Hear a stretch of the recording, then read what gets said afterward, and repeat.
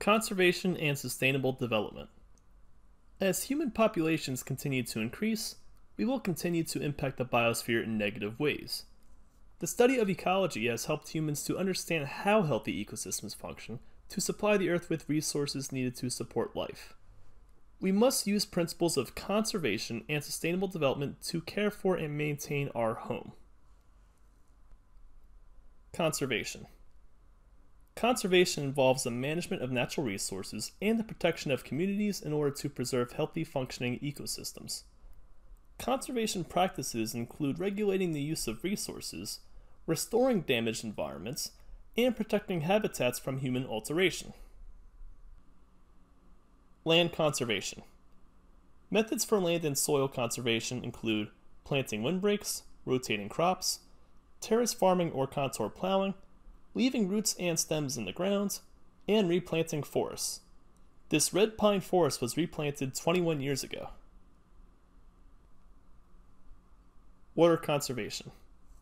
Methods of water conservation include preserving the freshwater supply by preventing pollutants from being dumped into rivers and streams, restoring wetlands that help purify water, employing methods that prevent the waste of fresh water like drip irrigation, reusing gray water or dirty water for flushing toilets or watering gardens, and using low-flow shower heads and toilets and high-efficiency washing machines. Atmosphere conservation.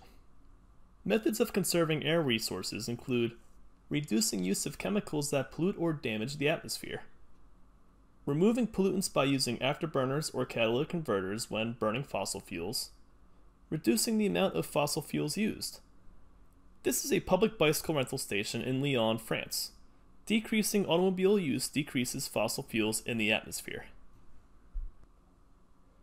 Biodiversity conservation.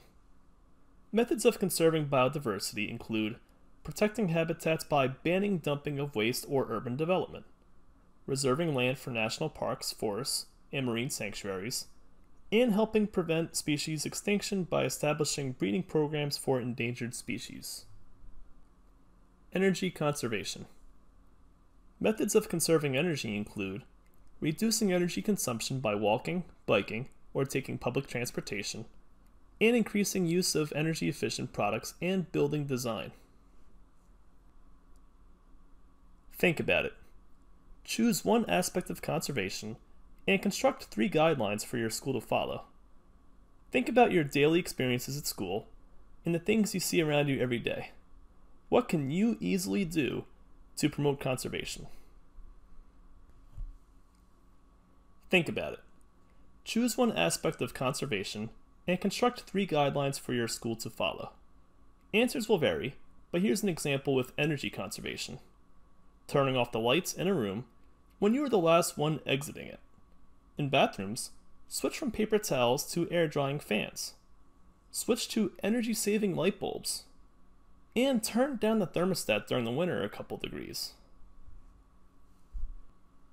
Sustainable development.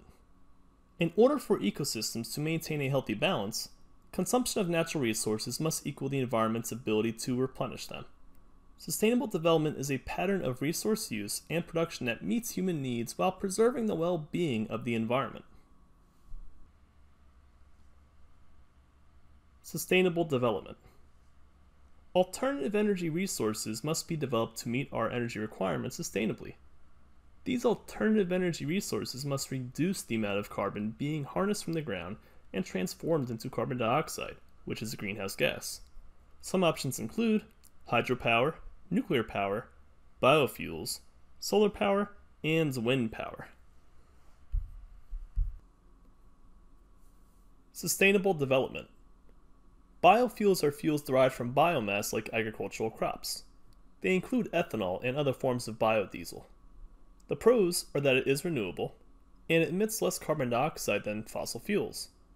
The cons are that growing biofuel crops reduces the world's food supply, and producing biofuels requires large amounts of energy. It's a lot easier to obtain ethanol from the starch-based crops like the ones seen here in this picture, and you could also get ethanol from the cellulose-based crops, but it's a much more involved process. And as we said, when you use these starch-based crops, which are easier to produce ethanol from, you're taking away food that could be used to feed hungry mouths. Sustainable development. Nuclear energy is energy produced by nuclear fission. The pros are that it produces high amounts of energy, and it also reduces carbon emissions. The cons are that it can expose humans and other organisms to harmful nuclear radiation, and nuclear waste takes thousands of years to degrade and must be safely stored. On another note, there is a process called nuclear fusion that the sun uses to form helium from hydrogen, and this process of combining atoms together to make higher elements releases an enormous amount of energy, and if scientists could somehow figure out how to do that, we would not have to worry about energy at all. It would be an almost infinite supply of energy, but this technology is not yet available. Hopefully someday. Sustainable development. In addition to utilizing sustainable forms of energy, sustainable materials that support our lifestyle must also be developed. Biomimicry refers to the use of natural models, systems, and processes to design products and solve problems. For example, Velcro was inspired by the tiny hooks found on cockleburrs. Sustainable development. Green building design creates buildings with innovative design ideas that minimize energy usage. Many of these innovations are inspired by nature. For example, a building with a green roof will have a roof that's covered in vegetation, and the vegetation will help to insulate the building, stop hot air from escaping during the wintertime, and also keep it cooler during the summertime, because traditional building materials tend to absorb heat, and hence you have an urban heating effect where it's a little warmer in cities. Green building. This building is the Cleveland Environmental Center. It's one good example of a building that is environmentally friendly. Click on the link to learn more. Sustainable development. Some types of waste are biodegradable and can be naturally broken down by organisms that live in the soil. One aspect of sustainable development involves creating new products that are biodegradable so that the permanent waste does not accumulate and degrade in the environment.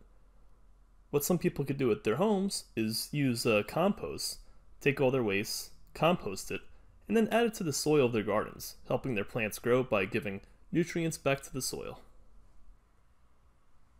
Sustainable development. Bioplastics are plastics that are made from organic materials instead of oil. The advantage of using these plastics is that they will recycle CO2 captured by plants rather than producing more CO2 after they are made from fossil fuels and burned. In the diagram here on the left, we see in traditional oil-based plastics that the raw materials from the oil produce the plastic, the resin, and then incinerated, producing more CO2 that was originally in the ground as oil.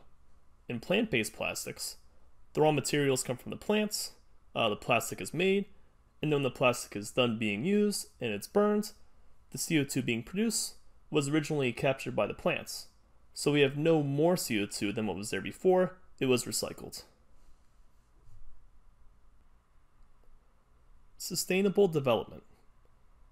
Micromidas is a biotechnology company in California that is using organic material from wastewater treatment plants as feedstock for bacteria that can naturally metabolize it and create bioplastics as a byproduct.